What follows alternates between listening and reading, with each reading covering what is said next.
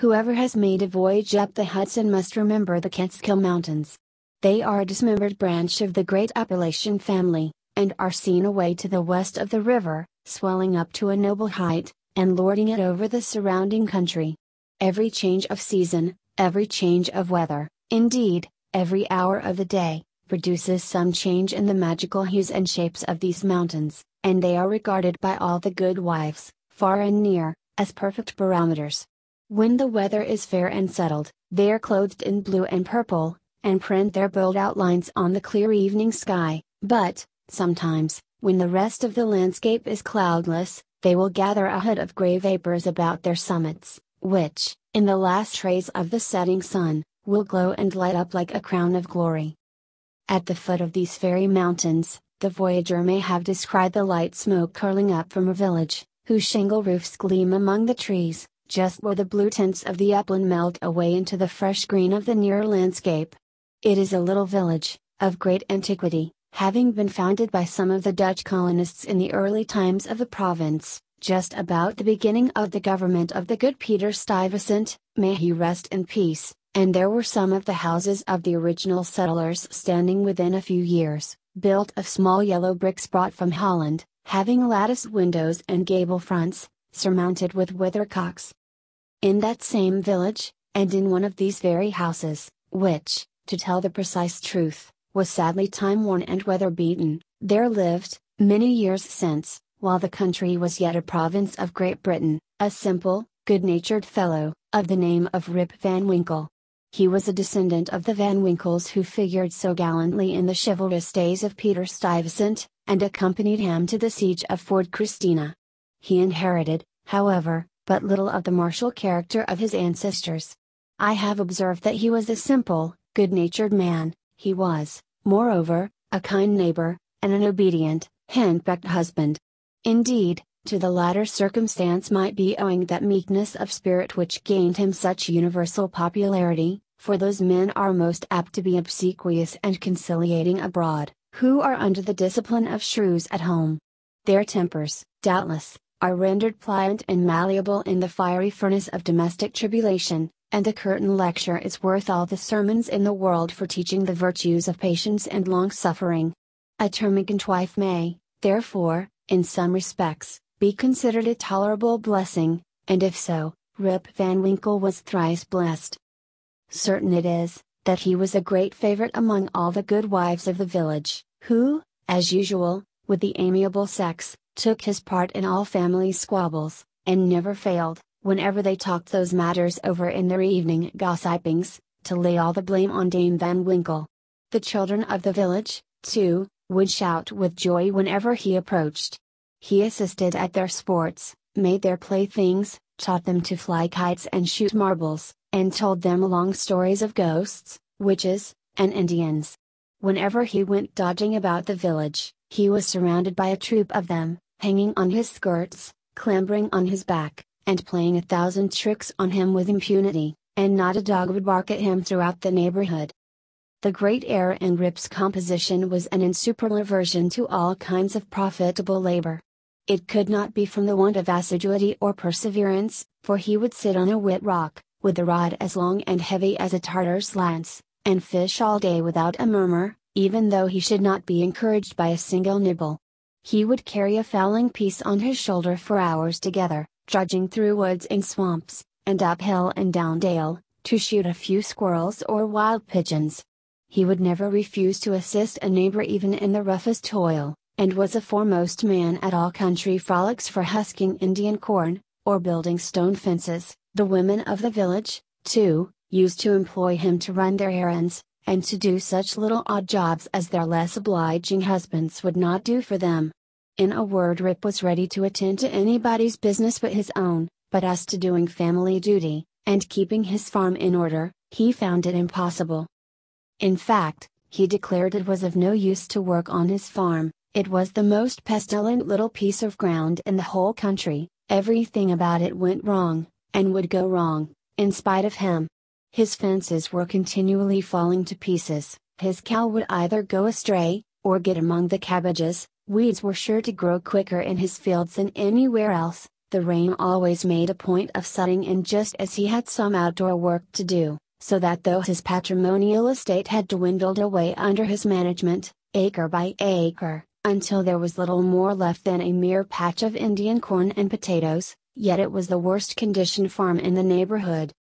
His children, too, were as ragged and wild as if they belonged to nobody. His son Rip, an urchin begotten in his own likeness, promised to inherit the habits, with the old clothes of his father. He was generally seen trooping like a colt at his mother's heels, equipped in a pair of his father's cast-off galligaskins, which he had much ado to hold up with one hand, as a fine lady does her train in bad weather. Rip Van Winkle, however, was one of those happy mortals, of foolish, well-oiled dispositions, who take the world easy, eat white bread or brown, whichever can be got with least thought or trouble, and would rather starve on a penny than work for a pound. If left to himself, he would have whistled life away in perfect contentment, but his wife kept continually dinning in his ears about his idleness, his carelessness, and the ruin he was bringing on his family. Morning, noon, and night, her tongue was incessantly going, and everything he said or did was sure to produce a torrent of household eloquence. Rip had but one way of replying to all lectures of the kind, and that, by frequent use, had grown into a habit. He shrugged his shoulders, shook his head, cast up his eyes, but said nothing.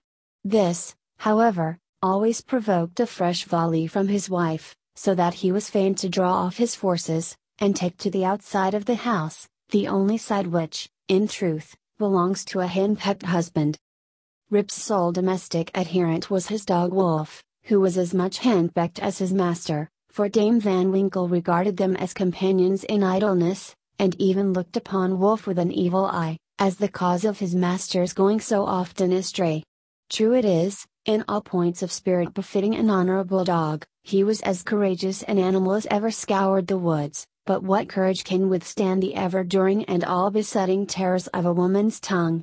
The moment Wolf entered the house his crest fell, his tail dropped to the ground, or curled between his legs, he sneaked about with a gallows air, casting many a sidelong glance at Dame Van Winkle, and at the least flourish of a broomstick or ladle, he would run to the door with yelping precipitation.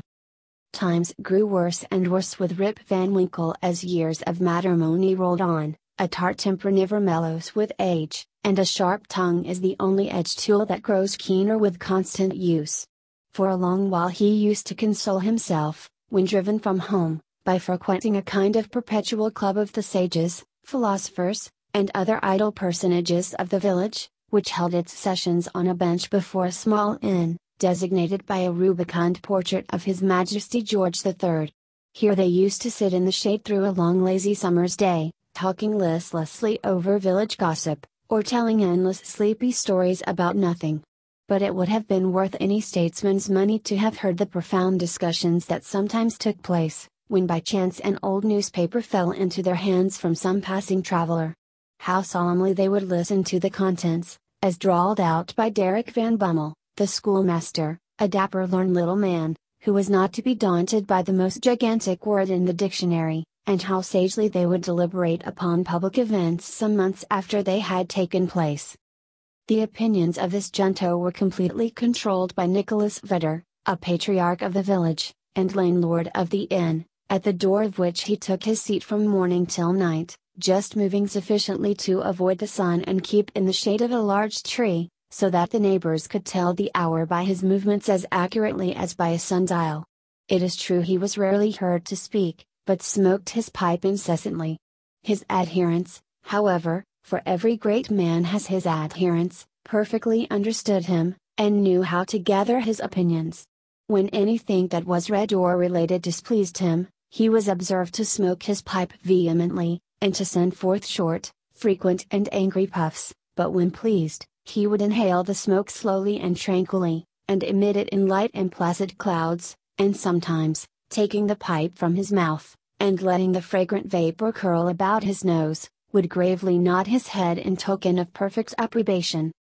From even this stronghold the unlucky Rip is at length routed by his termagant wife, who would suddenly break in upon the tranquillity of the assemblage and call the members all to naught, nor was that august personage, Nicholas Vedder himself, sacred from the daring tongue of this terrible virago, who charged him outright with encouraging her husband in habits of idleness. Poor Rip was at last reduced almost to despair, and his only alternative, to escape from the labor of the farm and clamor of his wife, was to take gun in hand and stroll away into the woods. Here he would sometimes seat himself at the foot of a tree, and share the contents of his wallet with Wolf, with whom he sympathized as a fellow sufferer in persecution. "Poor Wolf," he would say, "thy mistress leads thee a dog's life of it, but never mind, my lad, whilst I live thou shalt never want a friend to stand by thee." Wolf would wag his tail, look wistfully in his master's face, and if dogs can feel pity, I verily believe he reciprocated the sentiment with all his heart. In a long ramble of the kind on a fine autumnal day, Rip had unconsciously scrambled to one of the highest parts of the Catskill Mountains. He was after his favorite sport of squirrel shooting, and the still solitudes had echoed and re-echoed with the reports of his gun. Panting and fatigued, he threw himself, late in the afternoon, on a green knoll, covered with mountain herbage, that crowned the brow of a precipice. From an opening between the trees he could overlook all the lower country for many a mile of rich woodland. He saw at a distance the lordly Hudson, far, far below him, moving on its silent but majestic course, with the reflection of a purple cloud, or the sail of a lagging bark, here and there sleeping on its glassy bosom, and at last losing itself in the blue highlands. On the other side he looked down into a deep mountain glen, wild, lonely, and shagged, the bottom filled with fragments from the impending cliffs, and scarcely lighted by the reflected rays of the setting sun. For some time Rip lay musing on this scene. Evening was gradually advancing, the mountains began to throw their long blue shadows over the valleys. He saw that it would be dark long before he could reach the village, and he heaved a heavy sigh when he thought of encountering the terrors of Dame Van Winkle. As he was about to descend, he heard a voice from a distance, hallooing, "Rip Van Winkle! Rip Van Winkle!" He looked round, but could see nothing but a crow winging its solitary flight across the mountain. He thought his fancy must have deceived him, and turned again to descend, when he heard the same cry ring through the still evening air, "Rip Van Winkle! Rip Van Winkle!" At the same time Wolf bristled up his back, and giving a low growl, skulked to his master's side, looking fearfully down into the glen. Rip now felt a vague apprehension stealing over him. He looked anxiously in the same direction, and perceived a strange figure slowly toiling up the rocks, and bending under the weight of something he carried on his back. He was surprised to see any human being in this lonely and unfrequented place, but supposing it to be some one of the neighborhood in need of his assistance, he hastened down to yield it. On nearer approach he was still more surprised at the singularity of the stranger's appearance. He was a short square-built old fellow, with thick bushy hair, and a grizzled beard. His dress was of the antique Dutch fashion, a cloth jerkin strapped round the waist, several pair of breeches, the outer one of ample volume, decorated with rows of buttons down the sides, and bunches at the knees. He bore on his shoulder a stout keg, that seemed full of liquor, and made signs for Rip to approach and assist him with the load. Though rather shy and distrustful of this new acquaintance, Rip complied with his usual alacrity, and mutually relieving one another, they clambered up a narrow gully, apparently the dry bed of a mountain torrent. As they ascended, Rip every now and then heard long rolling peals, like distant thunder, that seemed to issue out of a deep ravine, or rather cleft, between lofty rocks, toward which their rugged path conducted. He paused for an instant, but supposing it to be the muttering of one of those transient thunder showers which often take place in mountain heights, he proceeded. Passing through the ravine, they came to a hollow, like a small amphitheater, surrounded by perpendicular precipices, over the brinks of which impending trees shot their branches, so that you only caught glimpses of the azure sky and the bright evening cloud. During the whole time Rip and his companion had labored on in silence, for though the former marveled greatly what could be the object of carrying a keg of liquor up this wild mountain, yet there was something strange and incomprehensible about the unknown, that inspired awe and checked familiarity. On entering the amphitheater, new objects of wonder presented themselves. On a level spot in the center was a company of odd-looking personages playing at ninepins. They were dressed in a quaint outlandish fashion, some wore short doublets, others jerkins, with long knives in their belts, and most of them had enormous breeches, of similar style with that of the guides. Their visages, too, were peculiar. One had a large beard, broad face, and small piggish eyes. The face of another seemed to consist entirely of nose, and was surmounted by a white sugar loaf hat, set off with a little red cock's tail. They all had beards, of various shapes and colors. There was one who seemed to be the commander. He was a stout old gentleman, with a weather-beaten countenance. He wore laced doublet, broad belt and hanger, high-crowned hat and feather, red stockings, and high-heeled shoes, with roses in them. The whole group reminded Rip of the figures in an old Flemish painting, in the parlor of Dominee van Schaik, the village parson, and which had been brought over from Holland at the time of the settlement.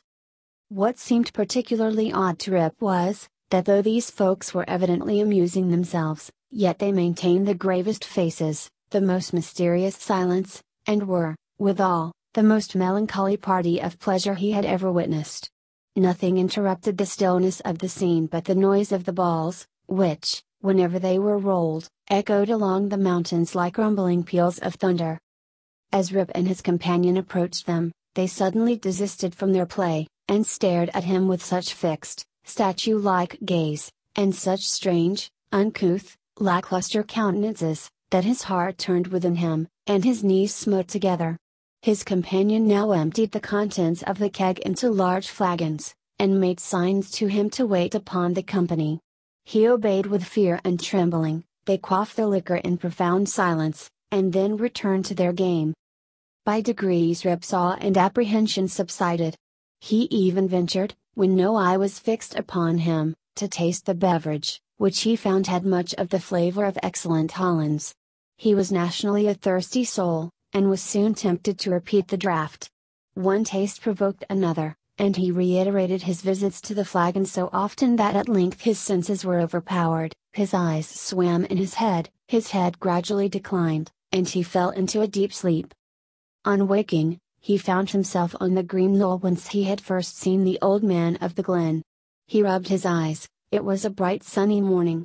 The birds were hopping and twittering among the bushes, and the eagle was wheeling aloft, and breasting the pure mountain breeze. Surely, thought Rip, I have not slept here all night. He recalled the occurrences before he fell asleep. The strange man with a keg of liquor, the mountain ravine, the wild retreat among the rocks, the woebegone party at ninepence, the flagon, oh! That flagon! That wicked flagon! Thought Rip, what excuse shall I make to Dame Van Winkle? He looked round for his gun, but in place of the clean, well-oiled fowling piece, he found an old firelock lying by him, the barrel encrusted with rust, the lock falling off, and the stock worm-eaten. He now suspected that the grave roysters of the mountain had put a trick upon him, and, having dosed him with liquor, had robbed him of his gun. Wolf, too, had disappeared, but he might have strayed away after a squirrel or partridge. He whistled after him and shouted his name, but all in vain. The echoes repeated his whistle and shout, but no dog was to be seen. He determined to revisit the scene of the last evening's gambol, and if he met with any of the party, to demand his dog and gun. As he rose to walk, he found himself stiff in the joints, and wanting in his usual activity.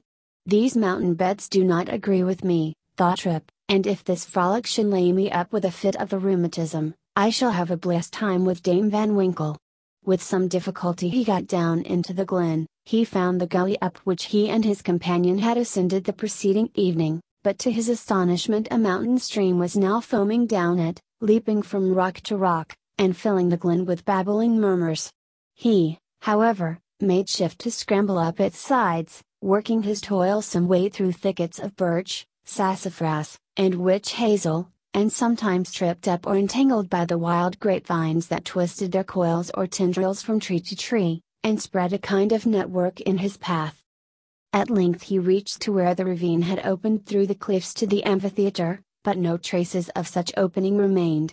The rocks presented a high impenetrable wall over which the torrent came tumbling in a sheet of feathery foam, and fell into a board-deep basin, black from the shadows of the surrounding forest. Here, then, poor Rip was brought to a stand. He again called and whistled after his dog. He was only answered by the cawing of a flock of idle crows, sporting high in air about a dry tree that overhung a sunny precipice, and who, secure in their elevation, seemed to look down and scoff at the poor man's perplexities. What was to be done? The morning was passing away, and Rip felt famished for want of his breakfast. He grieved to give up his dog and gun, he dreaded to meet his wife, but it would not do to starve among the mountains. He shook his head, shouldered the rusty firelock, and, with a heart full of trouble and anxiety, turned his steps homeward. As he approached the village he met a number of people, but none whom he knew, which somewhat surprised him, for he had thought himself acquainted with every one in the country round. Their dress, too, was of a different fashion from that to which he was accustomed. They all stared at him with equal marks of surprise, and whenever they cast their eyes upon him, invariably stroked their chins. The constant recurrence of this gesture induced Rip, involuntarily, to do the same, when, to his astonishment, he found his beard had grown a foot long. He had now entered the skirts of the village. A troop of strange children ran at his heels, hooting after him, and pointing at his grey beard. The dogs, too, not one of which he recognized for an old acquaintance, barked at him as he passed. The very village was altered, it was larger and more populous. There were rows of houses which he had never seen before, and those which had been his familiar haunts had disappeared. Strange names were over the doors, strange faces at the windows, everything was strange. His mind now misgave him, he began to doubt whether both he and the world around him were not bewitched. Surely this was his native village which he had left but the day before. There stood the Catskill Mountains, there ran the silver Hudson at a distance, there was every hill and dale precisely as it had always been. Rip was sorely perplexed. That flagon last night, thought he, has addled my poor head sadly. It was with some difficulty that he found his way to his own house, which he approached with silent awe, expecting every moment to hear the shrill voice of Dame Van Winkle. He found the house gone to decay, the roof fallen in, the windows shattered, and the doors off the hinges. A half-starved dog that looked like a wolf was sulking about it. Rip called him by name, but the cur snarled, showed his teeth, and passed on. This was an unkind cut indeed. My very dog, sighed poor Rip, has forgotten me. He entered the house, which, to tell the truth, Dame Van Winkle had always kept in neat order. It was empty, forlorn, and apparently abandoned.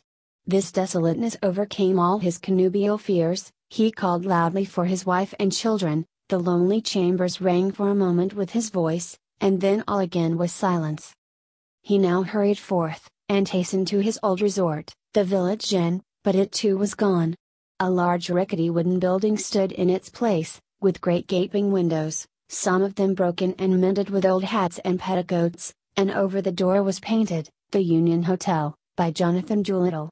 Instead of the great tree that used to shelter the quiet little Dutch inn of yore, there now was reared a tall naked pole, with something on the top that looked like a red nightcap, and from it was fluttering a flag, on which was a singular assemblage of stars and stripes. All this was strange and incomprehensible.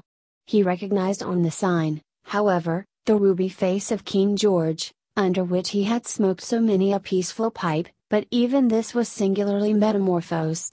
The red coat was changed for one of blue and buff, a sword was held in the hand instead of a scepter, the head was decorated with a cocked hat, and underneath was painted in large characters, "General Washington." There was, as usual, a crowd of folk about the door, but none that Rip recollected. The very character of the people seemed changed. There was a busy, bustling, disputatious tone about it, instead of the accustomed phlegm and drowsy tranquillity. He looked in vain for the sage Nicholas Vedder, with his broad face, double chin, and fair long pipe, uttering clouds of tobacco smoke instead of idle speeches, or Van Bummel, the schoolmaster doling forth the contents of an ancient newspaper. In place of these, a lean, bilious-looking fellow, with his pockets full of handbills, was haranguing vehemently about rights of citizens, elections, members of Congress, liberty, Bunker's Hill, heroes of '76, and other words, which were a perfect Babylonish jargon to the bewildered Van Winkle. The appearance of Rip, with his long grizzled beard, his rusty fowling piece, his uncouth dress, and an army of women and children at his heels, soon attracted the attention of the tavern politicians. They crowded around him, eyeing him from head to foot with great curiosity. The orator bustled up to him, and, drawing him partly aside, inquired on which side he voted. Rip stared in vacant stupidity. Another short but busy little fellow pulled him by the arm, and, rising on tiptoe, inquired in his ear, whether he was Federal or Democrat? Rip was equally at a loss to comprehend the question, when a knowing, self-important old gentleman, in a sharp cocked hat, made his way through the crowd, putting them to the right and left with his elbows as he passed, and planting himself before Van Winkle, with one arm akimbo, the other resting on his cane, his keen eyes and sharp hat penetrating, as it were, into his very soul, demanded in an austere tone, what brought him to the election with a gun on his shoulder, and a mob at his heels, and whether he meant to breed a riot in the village. Alas! Gentlemen, cried Rip, somewhat dismayed, I am a poor quiet man, a native of the place, and a loyal subject of the king, God bless him. Here a general shout burst from the bystanders, a Tory! A Tory! A spy! A refugee! Hustle him! Away with him! It was with great difficulty that the self-important man in the cocked hat restored order, and, having assumed a tenfold austerity of brow, demanded again of the unknown culprit, what he came there for, and whom he was seeking. The poor man humbly assured him that he meant no harm, but merely came there in search of some of his neighbors, who used to keep about the tavern. Well, who are they? Name them. Rip bethought himself a moment, and inquired, where's Nicholas Vedder? There was a silence for a little while, when an old man replied, in a thin piping voice, Nicholas Vedder. Why, he is dead and gone these 18 years. There was a wooden tombstone in the churchyard that used to tell all about him, but that's rotten and gone too. Where's Bram Dutcher? Oh, he went off to the army in the beginning of the war. Some say he was killed at the storming of Stony Point, others say he was drowned in a squall at the foot of Antony's Nose. I don't know, he never came back again. Where's Van Bummel, the schoolmaster? He went off to the wars too, was a great militia general, and is now in Congress. Rip's heart died away at hearing of these sad changes in his home and friends, and finding himself thus alone in the world. Every answer puzzled him too, by treating of such enormous lapses of time, and of matters which he could not understand, war, Congress, Stony Point He had no courage to ask after any more friends, but cried out in despair, does nobody here know Rip Van Winkle? Oh, Rip Van Winkle! Exclaimed two or three, oh, to be sure. That's Rip Van Winkle yonder, leaning against the tree. Rip looked, and beheld a precise counterpart of himself, as he went up to the mountain, apparently as lazy, and certainly as ragged. The poor fellow was now completely confounded. He doubted his own identity, and whether he was himself or another man. In the midst of his bewilderment, the man in the cocked hat demanded who he was, and what was his name. God knows, exclaimed he, at his wit's end, I'm not myself, I'm somebody else, that's me yonder, no, that's somebody else got into my shoes, I was myself last night, but I fell asleep on the mountain, and they've changed my gun, and everything's changed, and I'm changed, and I can't tell what's my name, or who I am. The bystanders began now to look at each other, nod, wink significantly, and tap their fingers against their foreheads. There was a whisper, also, about securing the gun, and keeping the old fellow from doing mischief, at the very suggestion of which the self-important man in the cocked hat retired with some precipitation. At this critical moment a fresh comely woman pressed through the throng to get a peep at the grey-bearded man. She had a chubby child in her arms, which, frightened at his looks, began to cry. Hush, Rip, cried she, hush, you little fool, the old man won't hurt you. The name of the child, the air of the mother, the tone of her voice, all awakened a train of recollections in his mind. What is your name, my good woman? Asked he. Judith Gardenier. And your father's name? Ah, poor man, Rip Van Winkle was his name, but it's 20 years since he went away from home with his gun, and never has been heard of since his dog came home without him, but whether he shot himself, or was carried away by the Indians, nobody can tell. I was then but a little girl. Rip had but one question more to ask, but he put it with a faltering voice. "Where's your mother?"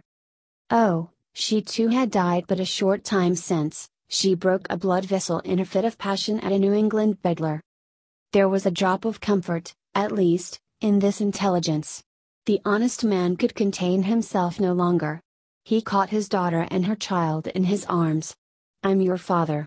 cried he, young Rip Van Winkle once, old Rip Van Winkle now! Does nobody know poor Rip Van Winkle? All stood amazed, until an old woman, tottering out from among the crowd, put her hand to her brow, and peering under it in his face for a moment, exclaimed, "Sure enough! It is Rip Van Winkle, it is himself! Welcome home again, old neighbor! Why, where have you been these 20 long years?" Rip's story was soon told, for the whole 20 years had been to him but as one night.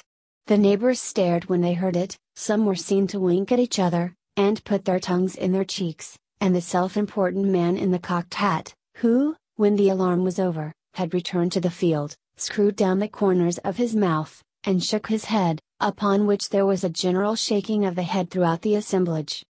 It was determined, however, to take the opinion of old Peter Vanderdonk, who was seen slowly advancing up the road. He was a descendant of the historian of that name, who wrote one of the earliest accounts of the province. Peter was the most ancient inhabitant of the village, and well versed in all the wonderful events and traditions of the neighborhood. He recollected Rip at once, and corroborated his story in the most satisfactory manner. He assured the company that it was a fact, handed down from his ancestor the historian, that the Catskill Mountains had always been haunted by strange beings. That it was affirmed that the great Hendrik Hudson, the first discoverer of the river and country, kept a kind of vigil there every 20 years, with his crew of the Half Moon, being permitted in this way to revisit the scenes of his enterprise, and keep a guardian eye upon the river, and the great city called by his name. That his father had once seen them in their old Dutch dresses playing at ninepins in a hollow of the mountain, and that he himself had heard, one summer afternoon, the sound of their balls, like distant peals of thunder. To make a long story short, the company broke up, and returned to the more important concerns of the election.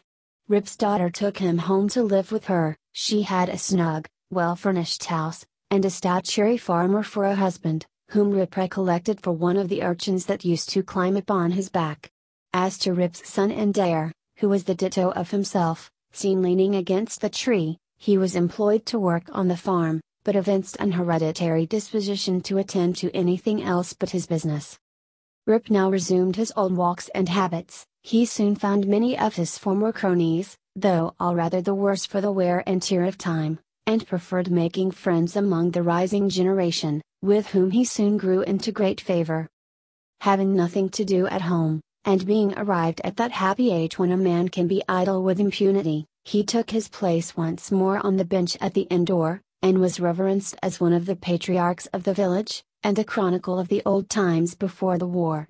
It was some time before he could get into the regular track of gossip, or could be made to comprehend the strange events that had taken place during his torpor. How that there had been a Revolutionary War, that the country had thrown off the yoke of Old England, and that, instead of being a subject of His Majesty George III, he was now a free citizen of the United States.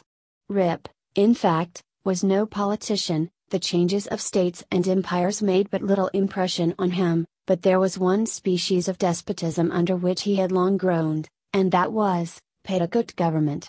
Happily that was at an end. He had got his neck out of the yoke of matrimony, and could go in and out whenever he pleased, without dreading the tyranny of Dame Van Winkle. Whenever her name was mentioned, however, he shook his head, shrugged his shoulders, and cast up his eyes, which might pass either for an expression of resignation to his fate, or joy at his deliverance. He used to tell his story to every stranger that arrived at Mr. Doolittle's hotel. He was observed, at first, to vary on some points every time he told it, which was, doubtless, owing to his having so recently awaked. It at last settled down precisely to the tale I have related, and not a man, woman, or child in the neighborhood, but knew it by heart. Some always pretended to doubt the reality of it, and insisted that Rip had been out of his head, and that this was one point on which he always remained flighty. The old Dutch inhabitants, however, almost universally gave it full credit. Even to this day they never hear a thunderstorm of a summer afternoon about the Catskill, but they say Hendrik Hudson and his crew are at their game of ninepins, and it is a common wish of all henpecked husbands in the neighborhood, when life hangs heavy on their hands, that they might have a quieting draught out of Rip Van Winkle's flagon.